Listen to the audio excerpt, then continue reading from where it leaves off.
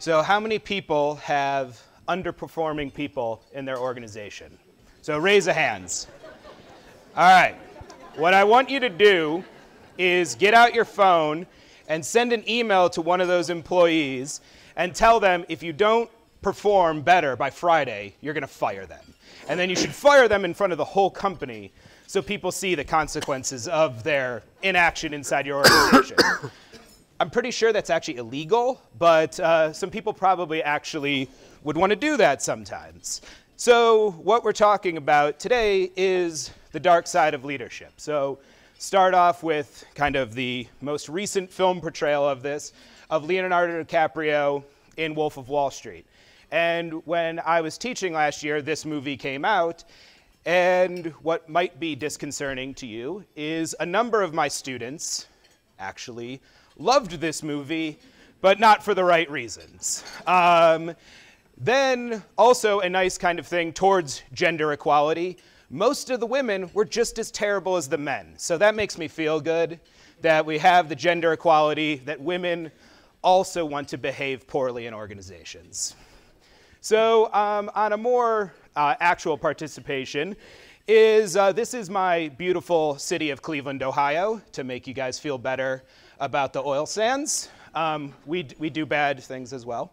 What you might see on your tables is a little scenario that's kind of a famous problem in business ethics. So what the scenario is, if you haven't read it, is a vice president comes up to a CEO of the company and says, I have this business plan. It will certainly make us money, but it will probably harm the environment. They enact the plan. It does make the company money, but it harms the environment. How many people, a raise of hands, think that the CEO intentionally harmed the environment? So how many people raise their hands intentionally? So maybe about 1/3, okay. Then another scenario is the vice president comes up to the CEO and says, this project will definitely make us money, and it will help the environment. So how many people think that the CEO intentionally helped the environment? So raise the hands for intentionally help the environment. So at least you guys are semi-consistent, but you're completely wrong from what the rest of the populace thinks about you. So when this is given to non-business executives, 82% of people say that the CEO intentionally harmed the environment. So this is what the average populace, and this has been done now with thousands of people, have felt that CEOs, when they enact some policy, are intentionally harming the environment. Then, of course, when it's helping the environment, only 23% of people actually say that the CEO helped the environment. So the average person, when they think of CEOs, when they're thinking of captains of industry, there is this kind of negative halo over what they think. And why could that be? So I'm going to outline just briefly, and then Mac and I are going to have more back and forth, for what I call dark traits of leadership. So one is psychopathy. So this is actually non-clinical psychopaths in organizations. And in the general population, there's about 1% of people who score as non-clinical psychopaths. And these people have poor impulse control, they have low remorse, and they generally will manipulate and harm others to get what they want. Now, what might be disconcerting is the #1 job that psychopaths have is CEOs of companies. Actually, 4% or 5%, 4 to 5% of CEOs are actually non-clinical psychopaths. So out of this room of this many, there's at least probably like 2 of you. Now, another a disastrous trait in organizations is overconfidence. And this is particularly my favorite one because I do research on it, so I'm biased. But this is particularly relevant in finance and entrepreneurship. So in a survey of 3,000 entrepreneurs, 70% of entrepreneurs thought that their chance of survival in 5 years was 80%. More even alarming, 30% thought that there was a 100% chance that their business will survive in 5 years, which anybody who is an entrepreneur or invests in entrepreneurship business knows that that is completely stupid. Another thing about in finance, another gender positive, is women are better financial investors than men because they are not as overconfident. So they actually do better by about 1%, and that was studied with 50,000 stockbrokers over 5 years. And I'm not just saying this because I'm not married and there's a bunch of successful women in the room. But this is true. It's just science. Women are better at investing. So if you want to make a lot of money, hire the ladies. Then the next one is Machiavellianism. And this is, of course, most popularized by House of Cards. And this is when you're lying, manipulating, deceiving people, exploiting people in organizations. And what can happen is sometimes getting the deal done is more important than having a fair deal. And this is when sometimes we encourage people to engage in these types of behaviors. Then lastly is narcissism. So after Jim DeWald's introduction, it's kind of hard not to think like, oh my God, I'm really good at things because I won awards and stuff. But then I grew up in Cleveland, and that is beat out of you as soon as possible. As my grandmother said when I got my PhD, she said, well, you're not a real doctor. And so, you know, got it down. But people who are high on narcissism have extremely inflated views about themselves. They feel they're more special. They feel they're more deserving of praise. And you can see this in organizations all the time. People like to also blame that the millennials are more narcissistic than anybody else. But I think like a bunch of people going out to the woods in Woodstock to do drugs is also pretty narcissistic. So you old people, you're also narcissists too. And so there is kind of the outline of the 4 just basic traits, just so everybody's on the same path. And now Mac and I are going to have a couple questions back and forth that we're going to do, and then leave plenty of time for a question and answer. Yeah, I'm Justin's dark side specimen today. He's the expert. But the first question I wanted to ask relates to how prevalent these traits are. Our qualities and the extent to which we all suffer from them or carry them to some degree. I think it's nice to think that these traits exist in a very, very small part of the population, but what is the experience that we're all having with respect to these dark side traits, and how do you differentiate between a trait, a personality trait, and what a psychologist might call a disorder? And so on the disorder side, it's nice to think that there's evil people out there that we can, you know, when they come in to interview, we'll be able to predict that they are these terrible people, and we'll select them out of our organization.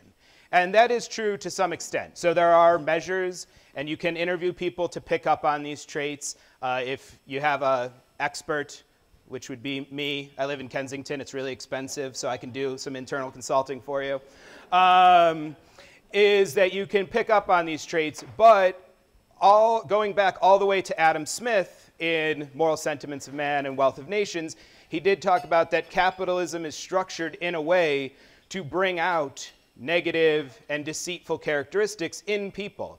So it is a small segment of the population have these traits or a predilection to them, but also organizations themselves can encourage this type of behavior. And this is probably the most prominent with the 2008 financial collapse. It's nice to think that there was just a bunch of bad people, but actually what was probably more likely is that things were structured in a way for bad things to partially happen. And so there is definitely a prevalence of disorders, but it's also some of the things that as a society or in our own organizations, we are actually encouraging from people. So the system encourages it in a way. Yes. The competitiveness and the drive for success.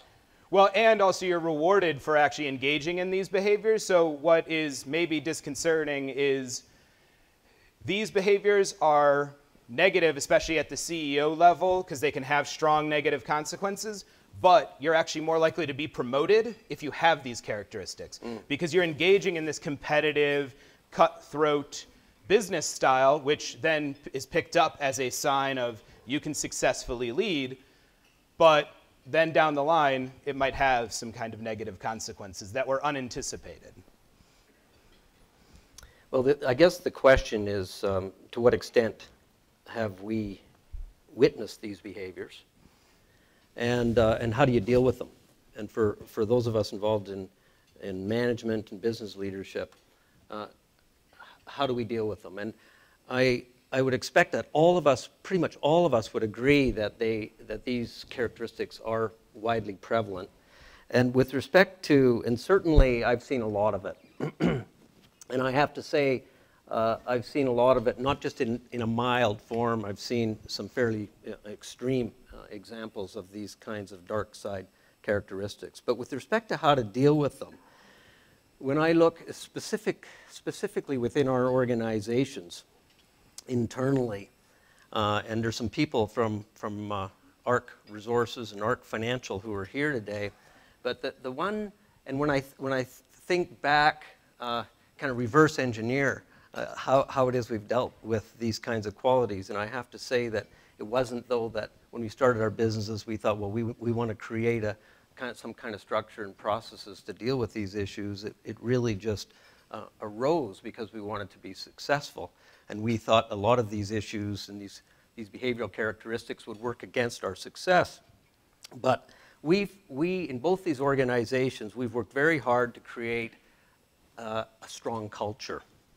And the culture, we would describe the cultures in a lot of different ways, but if you look underneath it all, and if you go back originally to the inception of both of these businesses, we had very strong values, and we articulated these values, and these values then became norms, or the related behaviors became norms or expectations in our organization. And one value was respect, and respect, the way we described it was respect for each person in every position within the organization.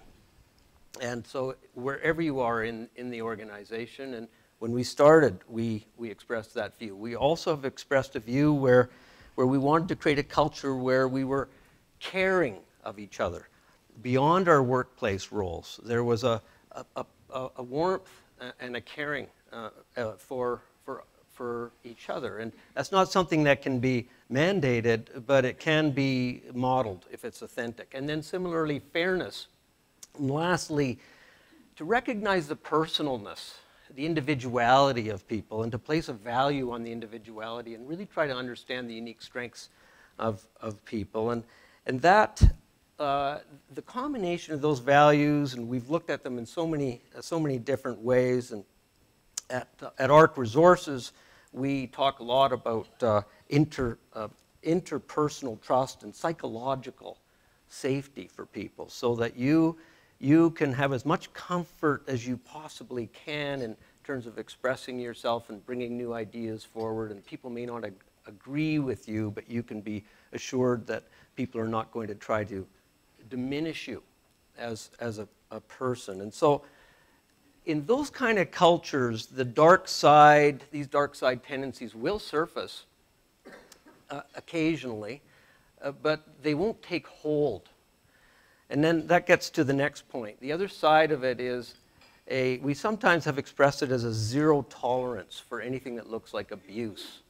And that might be expressed a little strong, but it sure gets the message across. And the reality is, in these organizations, if we see these kind of behaviors manifest in a significant way, we will ask those people to leave our organizations in order to protect our culture. And the interesting thing is that it's not just the leaders asking these people to leave the organization. Often it's the people who work for those people, if you have a real strong culture, because they also want to protect their culture. And there's a couple of other practical things we do. Is we monitor the strength of culture in these organizations. And at ARC Resources, which is a much larger organization, about 600 people, we do a strength of culture survey that's anonymous, electronic and anonymous, and it's aggregated by department. And it is rolled up and presented to the board of directors. And so everybody knows how important it is to monitor our culture. And I don't know of too many companies where the directors get involved in looking at the strength of culture in that way through and deeply into the organization. We've been doing that now for, about 15 years. And we also do 360 reviews throughout the organization periodically. And that allows all of us to get feedback about how others are seeing us, because the truth is we can't necessarily see ourselves objectively. And I would expect most of us feel that we don't suffer from these extreme behavioral issues. But it's very, very helpful to get the feedback, so then you at least have an opportunity to be able to redress those kinds of issues. So if you didn't know, Mac is actually supposed to be the business person and not the psychologist expert.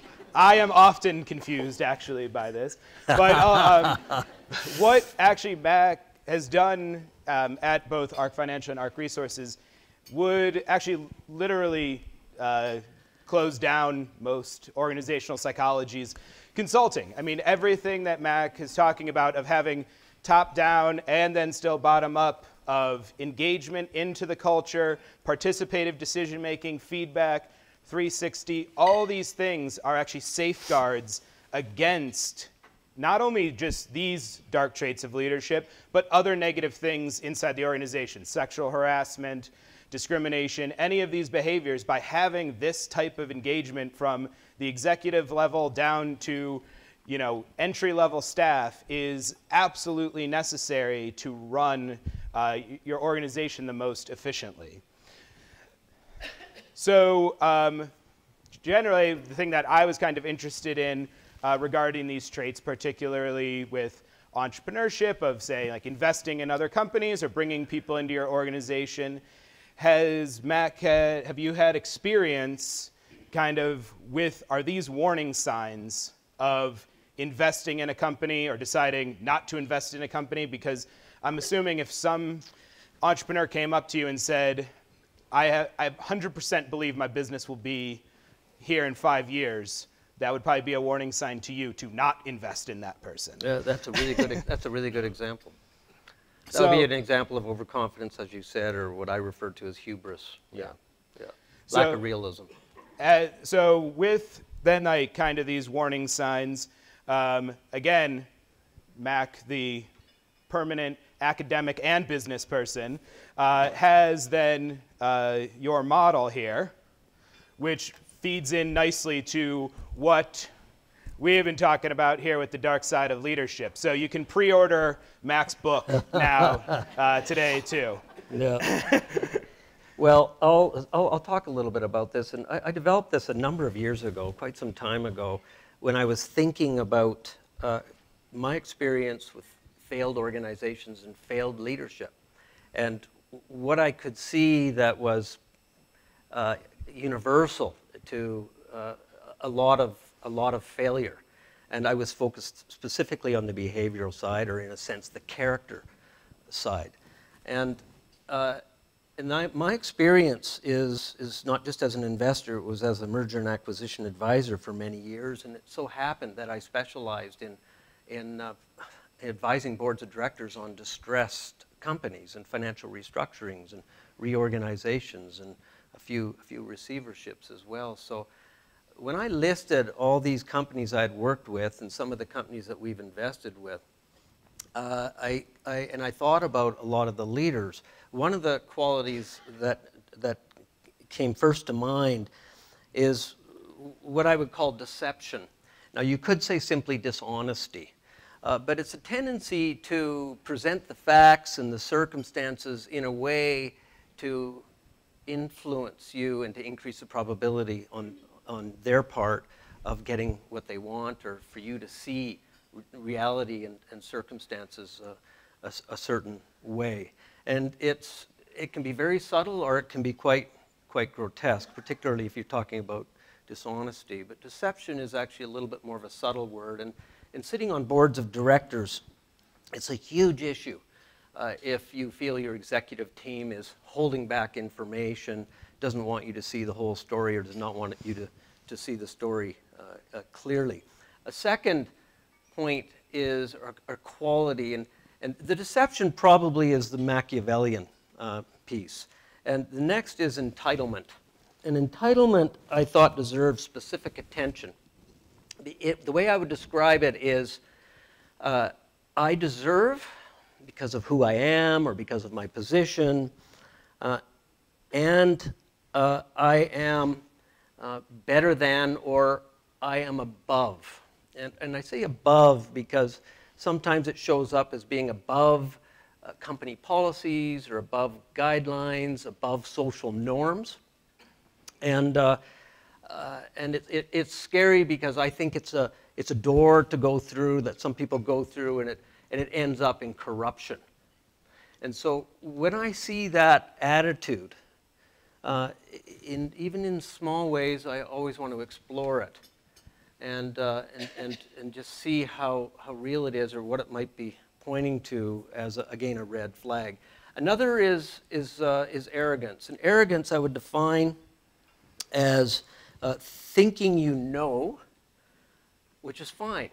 You know, we have to know, and it helps to know what you know. But that you know and that you are better than. There's this, again, this superiority thing. And a lot of these qualities would also be reflective of narcissism.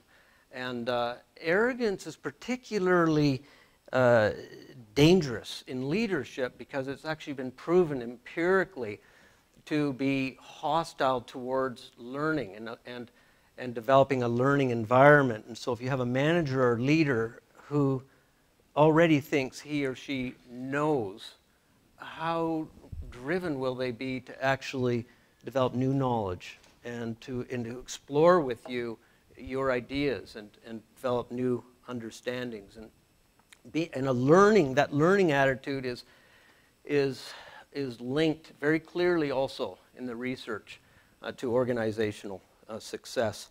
And the fourth quality in my little model, which used to just kind of be in my head, I guess the death piece is kind of macabre, but we're investors, and we're not very interested in investing capital and seeing these businesses fail.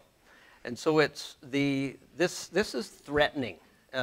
Behaviors are people who will use the force of personality or use the authority that they have formally within an organization, and they'll threaten others. They'll threaten people who work for them, or they'll threaten their co-workers. This also is extremely difficult in terms of encouraging high levels of motivation within an organization. And then lastly, as I mentioned earlier, the overconfidence point that Justin mentioned is, I describe that as hubris. And I define that as unsupportable risk-taking. And so you're taking risk, and you don't necessarily have the resources or the knowledge really to take the risk, or there's very little benefit or value to actually take the risk. It might be in an organization, an E&P company that is so driven towards activity levels and drilling, and they're getting ahead of their knowledge, for example, in developing a particular project. And that is one of the most dangerous behavioral symptoms that I've seen. And it also ties in with organizations and business leaders who are very interested in sometimes making very large acquisitions, and they might have created a great business, and they basically are jeopardizing the whole company because of that particular attitude. Now, the interesting question is, underneath that, underneath those behavioral traits, what's going on? And I wanted to present this because this kind of, again, gets to the for all of us, our humanness. And it's under each of these traits, I believe, are feelings, experiences that we don't want to have. We don't want to see ourselves in certain ways. And so, and we're afraid if we are seen in a certain way that we will not get what we want, for example, which is the first point there. And I've noted the vulnerability of loss, of not getting what you want, and not achieving can feel like loss, so therefore you're prepared to be deceptive. And entitlement, deserving, thinking that you deserve and that you are above, I believe that is a defense to feeling unworthy. And I'm not a psychologist, but I'm sitting around with people, and we have a lot at stake. And if I see those kinds of qualities, if somebody feels in a sense that they're undeserving and therefore they react to that, that is, I believe, is the dynamic that underlies entitlement.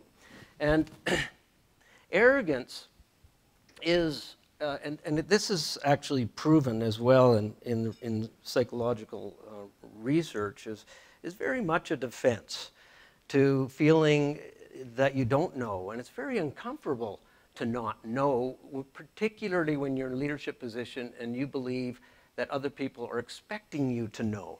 And so you kind of go through a bit of sometimes kind of a reactive a reaction to that and present yourself as knowing, and you're very interested in defending your positions versus really trying to explore what's real and true. And so I see it as a defense. And similarly, threatening.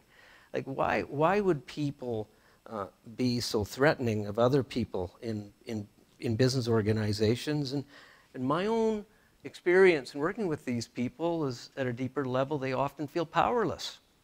They kind of just don't know how else to be. And they believe they have to create change, they have to move the organization forward, and so they will start to threaten other people in a regular way and in a patterned way.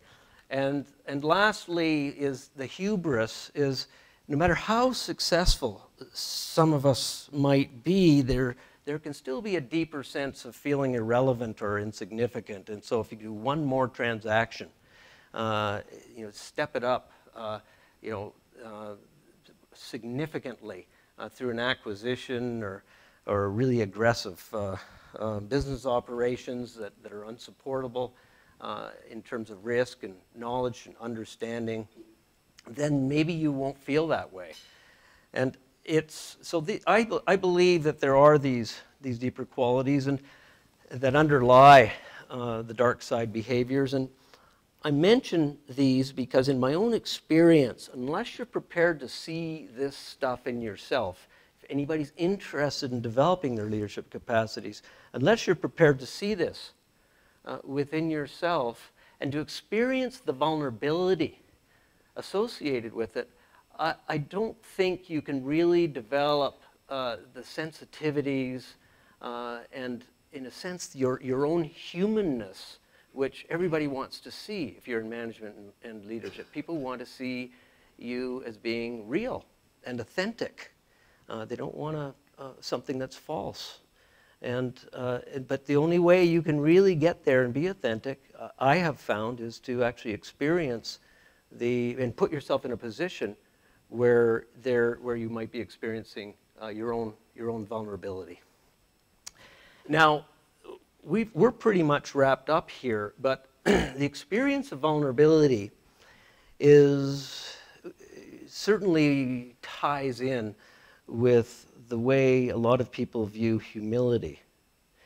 And actually, on that point, I'm going to actually ask Justin if he might want to make a comment about that. Yeah, so just really quickly, again, Mac is kind of ahead of the curve of doing things in his own organization, is a really new emerging trend in leadership is what's called exploring humility, or the humble leadership. And there's been a number of Harvard Business Review articles in the top journals. I've done some of this research myself. And what the research shows is when you have leadership who engages in participative decision-making, listens to their subordinates actually second guesses themselves. So Philip Tetlock has studied expert predictors there for over 20 years and found those who second guess themselves and try to prove themselves wrong are better at decision making and are better leaders. And what this shows is this leads to higher job satisfaction, higher employee engagement, better team effectiveness, and most importantly to organizations, better job performance. So when you have this type of leadership style that's getting everyone engaged, this then leads to the best type of job performance, and this is after controlling a wide variety of things, including individuals' own intelligence level. So it's just that having this reciprocating leadership style really, really leads to some positive influences.